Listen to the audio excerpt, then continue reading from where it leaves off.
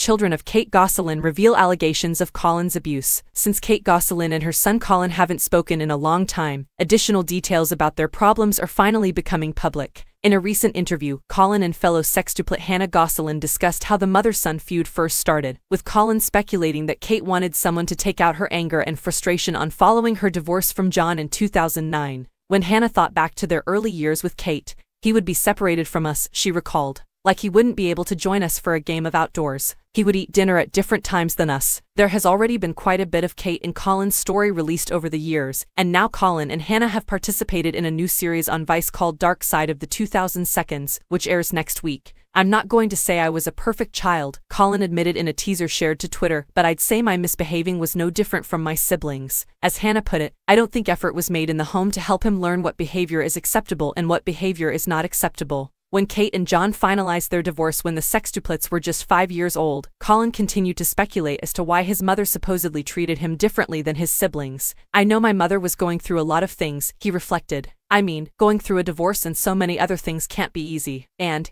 I want to believe that I was just being considerate and that she needed someone to vent her rage and fury on. I was there and in the way. Thus, she chose me." When Colin was 12 years old, Kate institutionalized him. He is now 19 years old. She stated at the time that Colin has special needs to People magazine. "The nature of such demands is rather open to interpretation, but he has to learn specific coping mechanisms. We've been struggling with this for a very long time, and I've been handling it on my own. In this, I felt utterly alone." The details of his special needs have never been made public. However, she did state that the facility was where he needed to be and that it was relieving that he was receiving assistance. John insisted repeatedly that Kate never revealed Colin's whereabouts to him. Additionally, he asserted that Colin was taken out of the facility after he got his son's letter pleading for assistance in 2018. He then succeeded in getting custody of his son. He denies having ever had any special requirements, and Colin does the same. The 19-year-old is now preparing to enlist in the Marine Corps by the following year.